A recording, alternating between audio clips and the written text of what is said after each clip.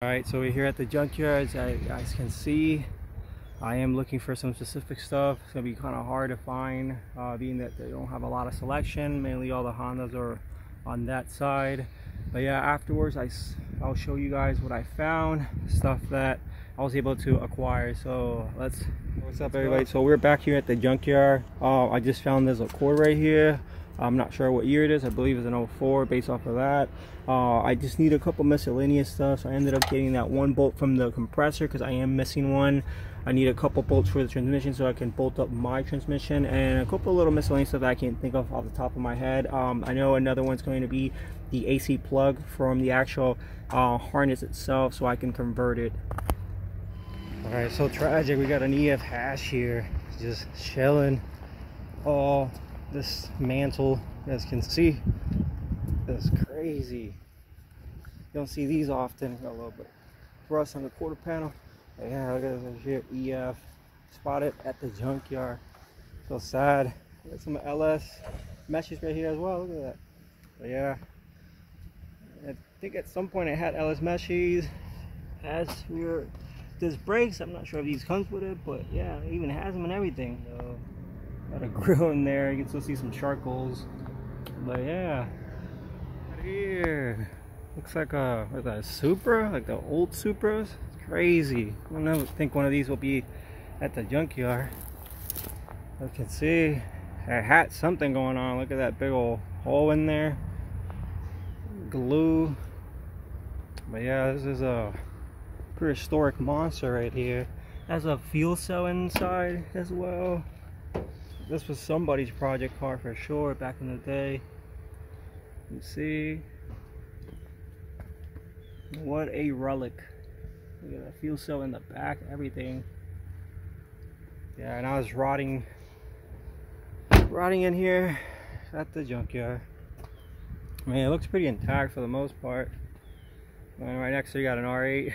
Funny. Yeah, got a little dolly over there too. Got a whole bunch of stuff in here. Nothing really that I'm looking for, but we do got some stuff in here. A lot of domestic stuff, that's for sure. So completed the junkyard run. I went in there. I won't say it wasn't bad, but it wasn't that good. But I did find a lot of stuff that I was looking for the most part. I know it was a lot of miscellaneous dumb stuff for the most part. I'll show you guys once I get home, but essentially it was just pretty much transmission bolts, those 17 millimeters. I believe they're M12 by 1.25 pitch. I did find the AC plug that I needed to convert it on the Integra, because it does have the I think like the BD series style for that compressor. Let me see what else. For the most part, that's what it was. I did find a little grommet for the shifter, for my RSX shifter, so I hope it fits because that's from an Accord. Typically that's all you see here at the junkyard, just a whole bunch of Accords. But yeah, I didn't really find anything. I haven't been here in months, so who knows if they had good stuff and it already went out. But for the most part, I just saw the same repetitive like stock or inventory, should I say, that they have in there. But yeah, overall I will say it was a win. So we made it back to the crib. We're in the garage currently right now, and this is what I got. I pay a total of $5 for everything, plus I guess charge for using card because I didn't have cash. Not bad. So this is pretty much what I ended up getting for that. So we got the AC plug right there in order for me to convert it on the Integra when I do go AC for my compressor. I'm pretty sure it's the same one, but I did get one from a K24 Accord. I got these little plugs here which I wanted. One of them is kind of like partially broken, but it's fine. This is for the starter, this one's for the alternator, and then these little plugs right here will probably serve me good with time. I got these what is this, coolant temp, I don't want to say I think it's like a fan switch. Yeah, the fan switch. So I got this pretty much just to plug up my swivel thermostat housing because I can't find the correct threads for it. But if you guys know the sizing of these threads, pretty much this is the plug right there. So I know for my EG, you guys can see, but I can see from here a little bit. My EG, you guys can see it right down. You see right down there. Right there. We're gonna put an arrow or something I have one as well, and I'm just using it as a plug, to be honest, because I can't find the correct, I guess, thread or size for that. And then I've got this AC upper bolt because I am missing one for my compressor. I also got this bushing here so I can put inside in there. It looks in pretty good condition besides me gouging the crap out of it, so you guys can see on the side removing it, figuring out how to remove it. It is a little bit dry rotted, but I wish I can find my grease, my like, what do you call it, rubber grease or whatever, so I can grease them up and install it, but I don't know where I put it.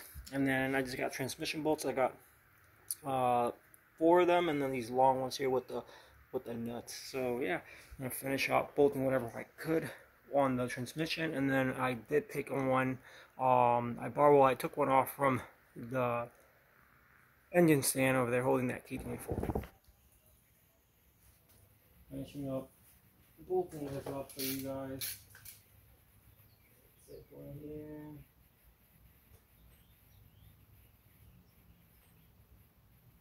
Take one of this off right here.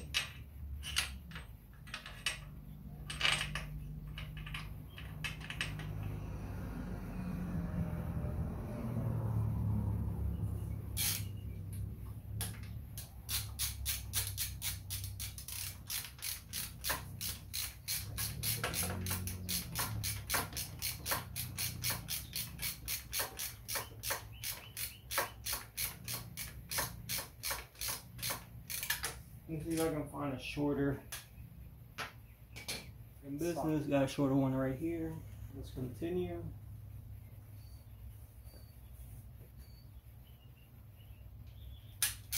So glad I went to the junkyard and found some decent stuff that I needed. I was hoping to get lucky and score some stuff, but there was really nothing in there. And I know in the past I sold some Accord ECUs, some manual Accord ECUs.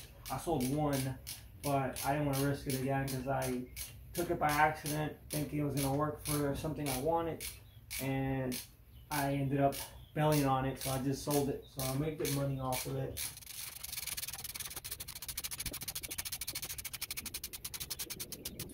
Already got one in there. Let's see what else. What else I'm missing?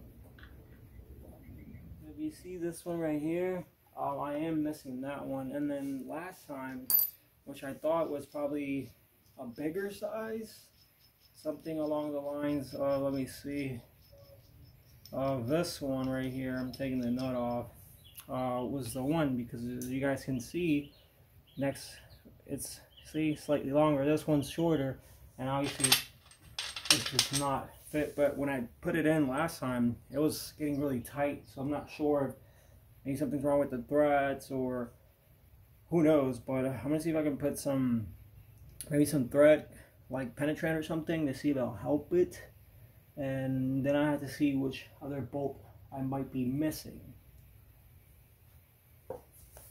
Put some bolt penetrant in there, so you see right here, that is running out a little bit, so I might have to pick up one. It's the same as WD-40 for the most part. See if this will help it.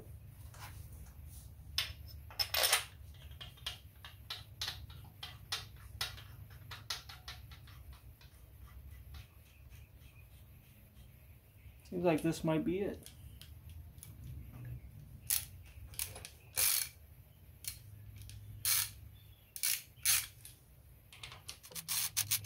Perfect.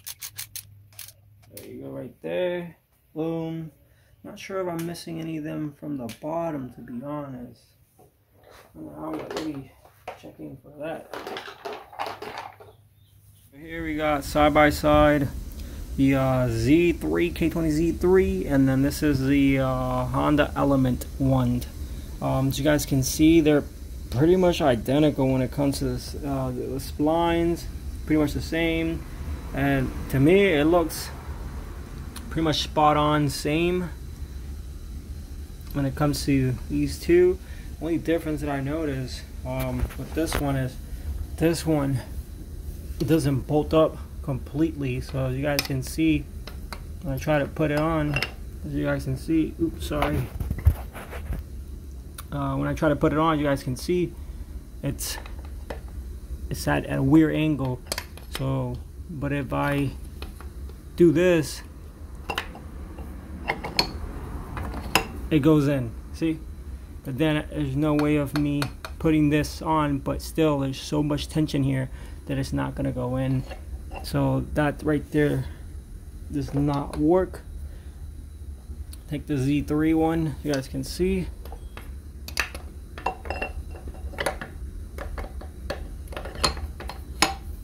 Perfect.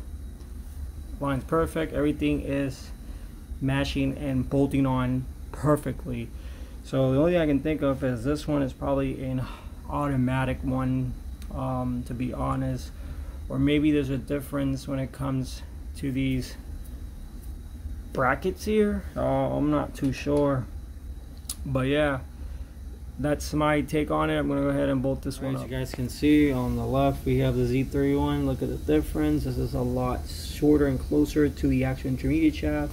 And then we got this. You can see this design right here, and it is pushing it a little bit. So maybe that's leading me to believe that it's probably an automatic one. I do have to double check, maybe with the RSX type bath or an RSX, and a good known manual one that we use all the time. So I might have to double check on that, maybe online or something. So you guys saw the difference and the dilemma that I ran into. That's why it did not work. You guys are seeing, I did show you guys, even though my thumb got in the way, but you guys saw why it's not working. So essentially, it's just that bracket that bolts on to the actual block itself. It's way different. And I did find a RSX Type S one, which I'm going to put here so you guys can see, and it's identical to the Z3 one. So that's why I had zero luck with this one right here, as you guys can see. But nonetheless, you live and you learn. So I did end up getting an automatic one. So yeah, let's go ahead and put this one on.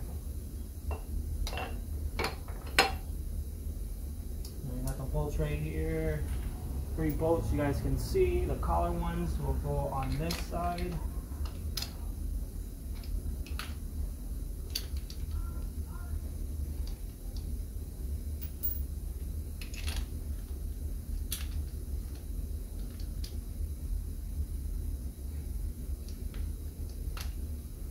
Alright, so the collar ones will go on this side, and I can get them on. There you go. I'm just going to use the gun real quick just to get them in.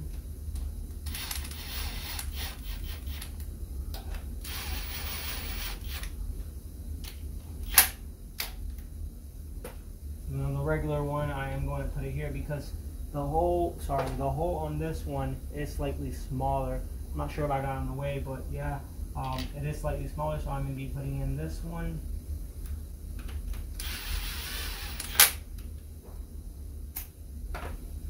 My ratchet so I can hand tighten it, that way I know how much pressure I am giving it.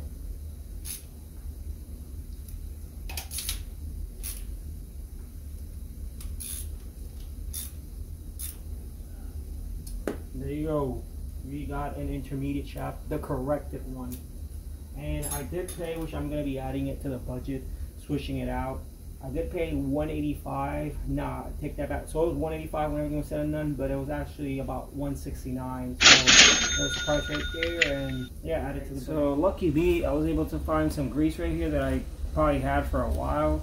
So now I am about to lube up this little bushing here, this little bushing that I am going to be installing. Let me bring you guys closer, okay? This bushing that will go on here.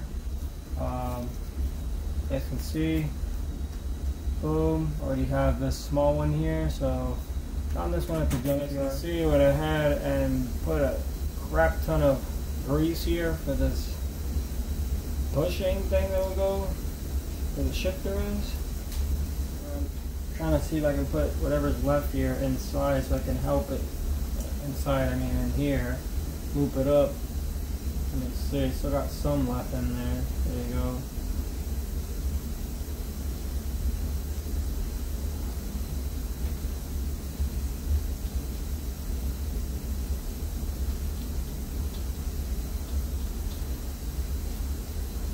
Moment of truth. Let's see if it'll help it slide in.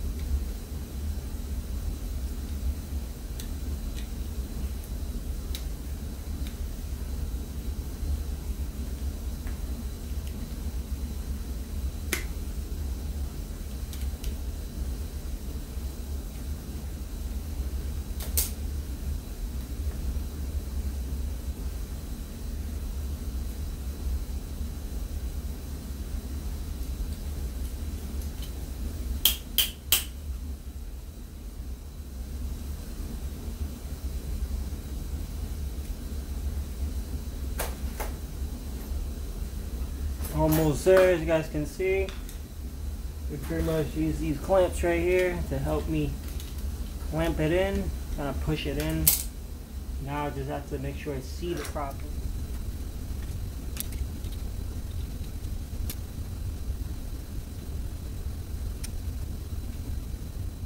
And there you go. I was able to put it in. It took me about 20 years, but I got it in there. So we do have a bushing now for the shifter, so we all set in that aspect as well. So I am pretty much done with the, almost done, I can say, with the shifter cable. So now I was able to replace that one, so we are good on that part right there. So when I ended up picking these ones from the junkyard, it was missing that. So I actually got this one off on a cord, and it perfectly fits perfectly. I am missing this one, as you can see. It was also missing from the junkyard, and I do have this one. So most likely I'll probably bite the bullet and get myself one of these aftermarket ones, and then just replace them as such. And these right here are RXS base manual shifter cables. Alright, so that's going to conclude the video. Wrapping everything up. I did go to the junkyard, as you guys saw. I found pretty much what I was looking for. It would have been nice to find some unexpected gems, you know, stuff that unicorns and stuff like that you usually don't find at the junkyard, which I have found and I've been successful in the past. But we did find everything that we needed for the most part. So we went ahead and put the transmission bolts. I also compare and install the SI intermediate shaft. I am going to dive a little bit more on that rear bracket and fix some of the helicoils, as you guys saw on one of my previous videos. I did not like how it sit, and the whole washers and stuff like that, which I might still run the washers, but we'll see how it turns out. But I do have to recheck the helicoils and stuff like that, and I might add longer bolts to help out. So that's something that I'm still figuring out and diving into. But yeah, catch you guys on the next video. Thank you guys for watching. Make sure to hit that like button, subscribe, and thank you guys for watching. So see you guys.